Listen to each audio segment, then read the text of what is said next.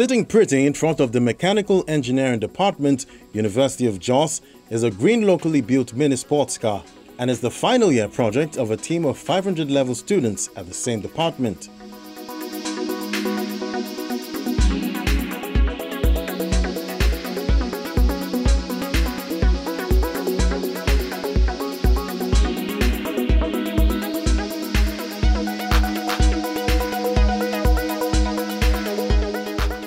In January 2022, after the defense, news of their work made rounds on social media to the amazement of many Nigerians who applauded their feat.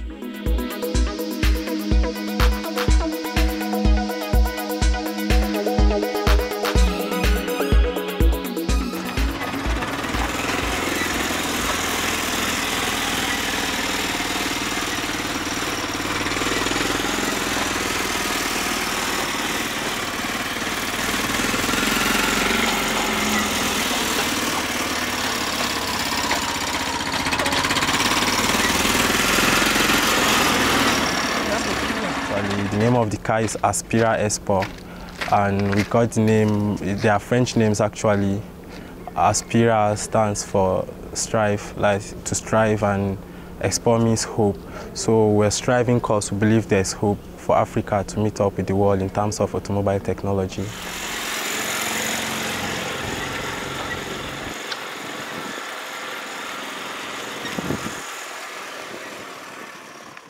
The team say when the time to work on their project came, they wanted to stand out and so put minds together to come up with something different.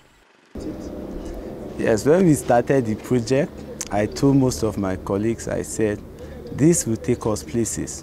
When we finished this, I told them that by God's grace, this year, I want us to make either an electrical car or a solar-powered car. And by God's grace, we'll actualize that dream.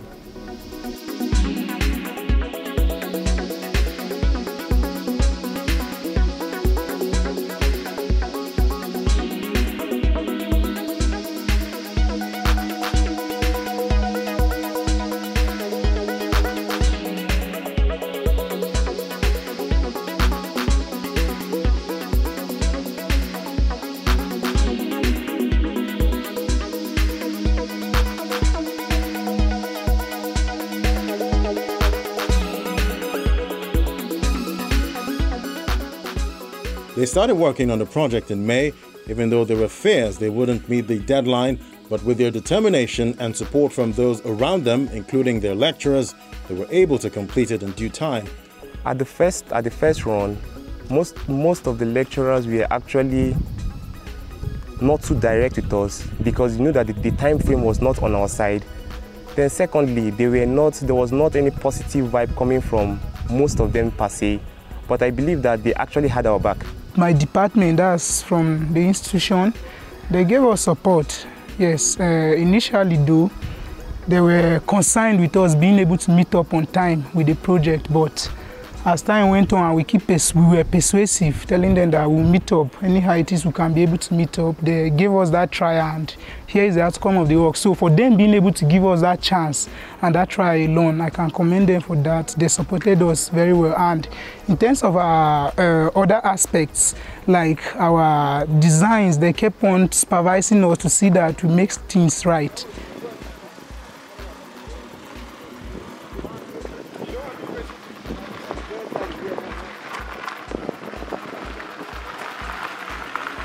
Being a fan of cars, I was like, wow, I think I love this project, but I can tell you it won't be easy. Because the reason why I say it won't be easy because you don't find design of cars in textbooks. Because it's patent to the companies, so they don't release their secrets.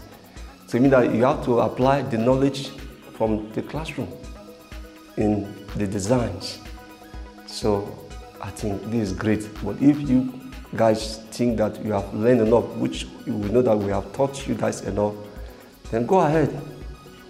But the finance also, I hope you guys are up to task. They say yes. I said, well, then go ahead. I'm ready to supervise you guys. Many would wonder how they got inspired to embark on such a project, and the response brings in Benny Automobile into the story.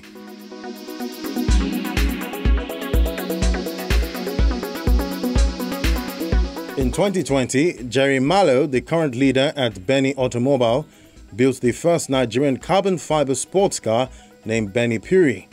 And so, tapping from his pool of knowledge through an internship with him, the team were able to build theirs. Benny Automobile, the person of Jerry Mallow, he inspired us in so many ways. Like, he exposed us to a lot of things, and he made us realize that we can achieve these things without thinking like there's something that is not achievable.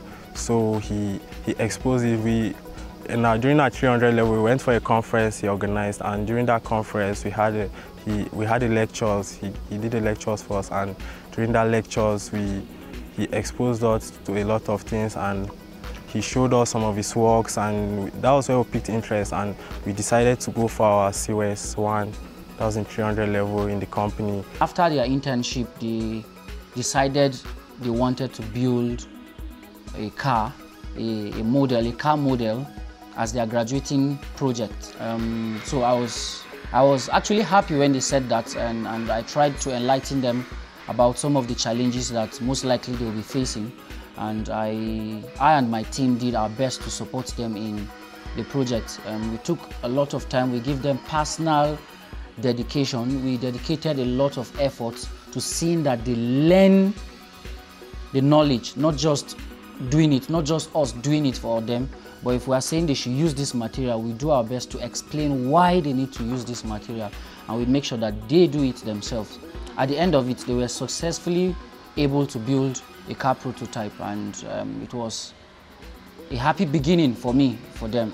That's the way I see it. I just hope that they will continue developing and building on that foundation. Most of the materials used were sourced locally with a lot of trials and errors, but it was a learning curve for them. Each member of the team had a role to play, all to ensure that their project was a success. What I actually worked on was on the car body. Now, to get the car body, what we did was we got the artificial clay first. Now, the clay was then soaked in a drum. Now, the soaking was done for a minimum of 6 hours. Now, after that soaking was done, we carried out kneading. Now, the purpose of the kneading was to eliminate the lumps in the clay. Now, after that lumps were eliminated, we now deposited the artificial clay directly on the chassis body. Now, at that stage, that was where we allowed the clay to dry for a minimum of 2 days. Then we started the initial carving. My major role in this project, in achieving this project, was the exterior aspects, bringing out the beauty, as you can see here. My work on this project, where I had more contribution, was on the body. That's the molding, right from layering the fibers and then bringing out the shell of the body shell, and then joining the body into a single unibody, and then also joining it to the chassis frame that was constructed. I did more of the sourcing, getting of the clay, getting of the cylindrical pipes for the chassis, the metal steels, though we use standard parts, just like the engines, the transmission, the braking system. You could see the headlamps, all those parts were standard, was not made by us, but the body made by us, because those are sourced, just like like the clay, the fiberglass, we use the POP, just to make up. Those are the materials we're able to source, and actually played a role in sourcing them. I carried out the concept designs for the car body and also the chassis. So we built the chassis from scratch with locally sourced materials, and also we built the body. So we got all that from the base plan of the project, which was from the concept designs, which I did. I was in charge of the beauty on the inside. I was in charge of the interior. I made sure that the inside was not just only comfortable to the eye or good to the eye. I made sure it was hygienic, it was safe. The journey was indeed a tasking one, and it seemed they had no idea what it would take from them when they first started. The biggest challenge was the funding aspect. That was the money, the finances, the financial aspects. Because at some point we were down in the financial aspect, how we were going to actually complete the project. But we were able to skip through it. We had some money to paint the car and also do the interior part. One could have expected the issue with funding they had, but there were other challenges they didn't envisage. Getting the materials was one of the biggest challenges.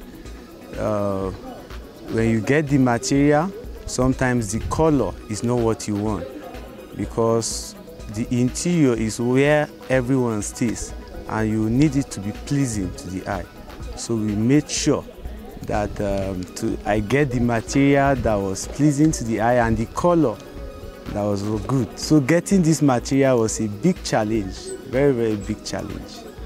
Even though they say they got great support from their lecturers, the initial reaction from them wasn't the same. It felt like they were embarking on a Herculean task, but in the end, they were all proud of their achievement. We try to encourage the innovation as well as practical implementation of engineering solutions by our students, because we realize that the way the country is going, the way the labor market is going, we have to ensure that we train students who themselves can provide solutions rather than going out there to look for white-collar jobs. So, and we are glad that at least a great percentage of our students assimilated this particular principle in the faculty, are working towards it, and that's why we're getting results, as you can see. And we only hope to do better. When this came up, we were excited. We put up ourselves together. We know we have given them the basis. That's the theory aspect of it, of which, not car, they feel they can develop, they can fly an aeroplane. They have the knowledge. That's what the department has done over these years. From 100 level to 500 level, the knowledge they have acquired. It's only possibly the missionaries that could limit them. They can go anywhere or they can do anything that they can't within the confines of mechanical and theoretical aspect that we have given them. So we are not surprised because we know what we have given them theoretically.